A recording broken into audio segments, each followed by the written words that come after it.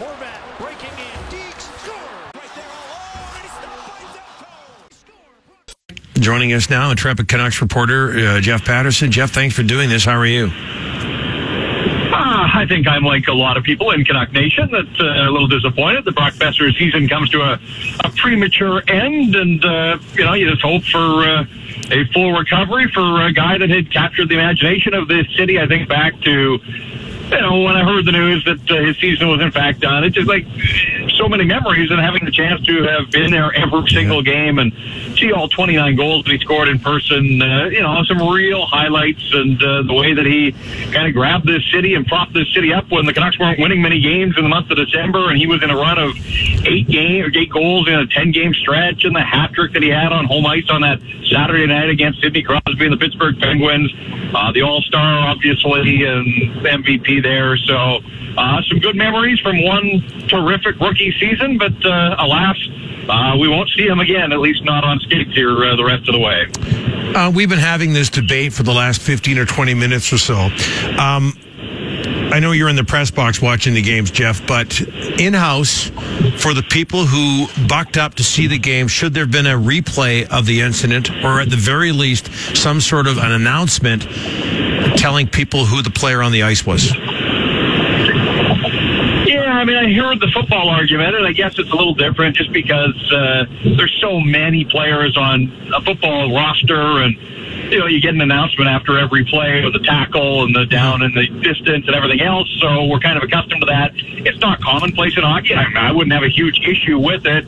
I would say 90% of the rink would be able to see that it was a Canuck, and then you can do some deduction. And something tells me Ryan was probably distracted, probably on his phone, food in hand, and all that kind of. So I'm not sure that Ryan is necessarily the best judge of that situation, but I wouldn't have a huge issue if they made an announcement of who was injured. I think the danger with a replay, you guys kind of covered it off. You just don't know the severity at that point. Yeah. Ultimately, there was nothing gory that people shouldn't have seen, but in that moment, you just don't know. And, the way he hobbled off the ice and down the tunnel, he was in some real distress there. I was in the group that thought, boy, if he's stretchered out of the building, why not stretcher him off the ice? But I will say the doctors sit right behind the Canuck bench. They jumped into action. They were on the Canuck bench there as Don Sanderson, the head medical therapist, was doing his thing. And so I'll defer to them. They know what they're doing. I am not a doctor. I'm not going to pretend to be one. But an announcement of the player down, I wouldn't have a problem with that. Jeff, is there anything hockey can do, and again, I'm putting you on the spot here, anything hockey, the NHL can do about the situation at the benches, where when the gate is open, it's a dangerous situation? And I refer back to the Pacioretty Chara incident and how the NHL took care of the stanchion with the rounded plexiglass. Do you think there's an invention out there waiting to happen?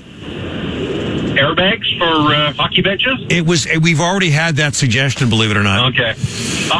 No, it was a topic of discussion today. A couple of the players were asked about it. Daniel Sedin suggested that they don't need benches, that guys jump over the boards, and he's not wrong there. My counter to that is the goaltenders probably wouldn't like that. And I know they don't use the gates all that often, but whether you're pulling the goaltender in the run of play, whether you've yanked him and given him the hook, or, just at the end of the period, I think goaltenders like the fact that there is a gate there, but maybe they would adapt too. Who knows? But, for the skaters themselves, the gates aren't necessarily, vital. But then somebody said, well, now if you're jumping over the boards all the time, now you run the risk of skate blades flying all over the place even more than they do right now. So I'm not sure that there is an answer.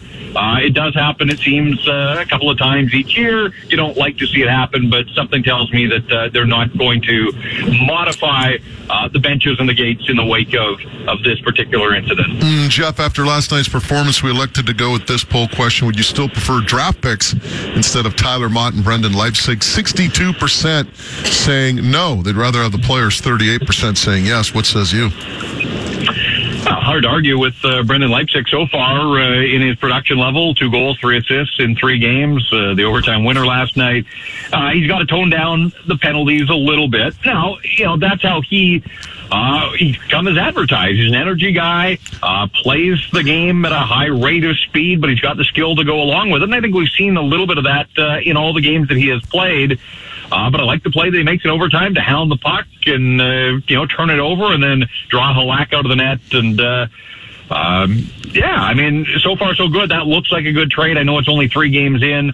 Tyler Mott's been understated and sort of subtle in the role that he is playing, but he looks like he's fit in reasonably well on that line with Brandon Sutter and Darren Archibald. So far so good, I think, for the Vancouver Canucks on the trade front there.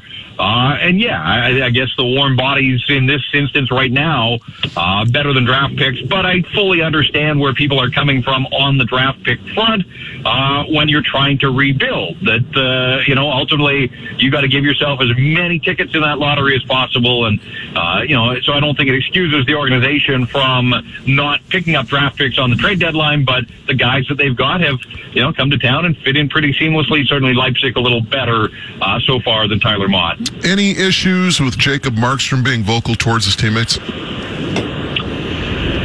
Not really. I mean, I think he's seen that movie so many times before. The Canucks giving up the first goal.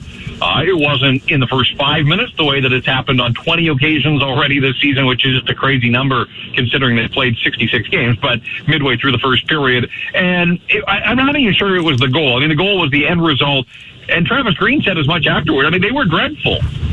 In that opening period, they were outshot 10-2 when the Islanders scored the first goal, skating in quicksand. We talk about the consistency from game to game, but even period to period with this group, and it is something that the coach is going to have to try to figure out because he hasn't been able to get his finger on the issues of why they just can't raise their level of play when they come out and get off to a poor start. And I think that was sort of all of that wrapped up on Jacob Markstrom last night. The goal went in, but I think he was just frustrated at the way his team was playing against an Islander team. You got to keep the opponent in mind, too. I mean, that's an Islander team that gives up more shots than anybody in the NHL.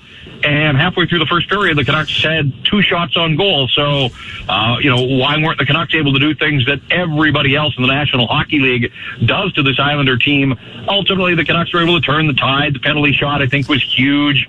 Not just that Archibald scored, but the fact that it's Darren Archibald getting that opportunity and making the most of it. I think penalty shot goals give a team a lift at the best of times, but to have a guy in that role, and, what a nice story he's authoring. I mean, it was already a nice story just getting the call and signing his contract, but 3 goals in the last 7 games, a penalty shot goal, a shorthanded goal. I think other guys in that locker room could look to Darren Archibald for a little inspiration here over the final 16 games. What's in his future, Jeff? He's a UFA in the summer.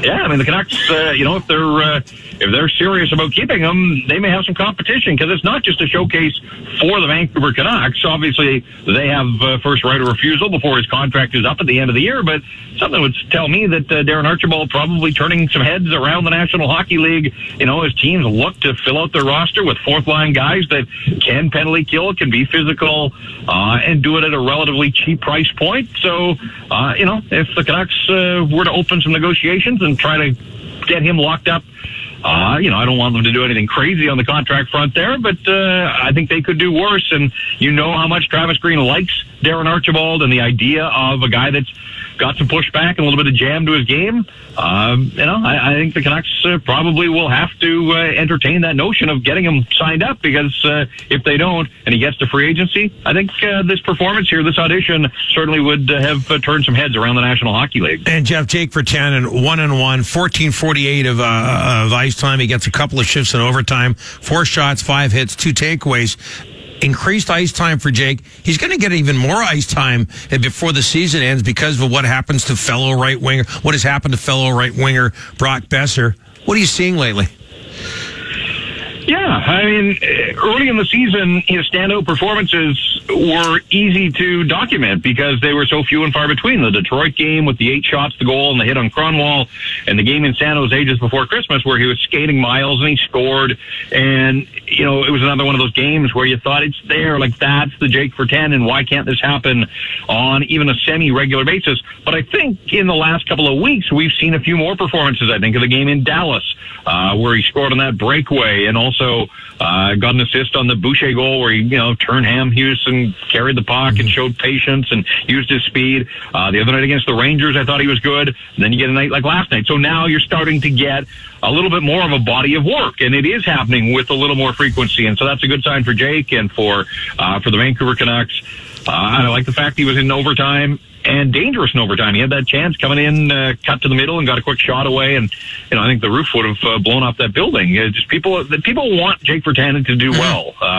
They're invested in him. And so, it's slowly coming, but, for him, it just can't be once a week or once every 10 days. He's got to find a way to harness that and bring it. And you're right. Best row of the lineup, Travis Green said as much today that, you're probably going to see more of Horvat and Leipzig and Virtanen. And, I'm all right with that. And I think most people in the city would be, the way that all three of those guys performed last night. Jeff, thanks for this. Appreciate it. Thanks, Jeff. All right, guys.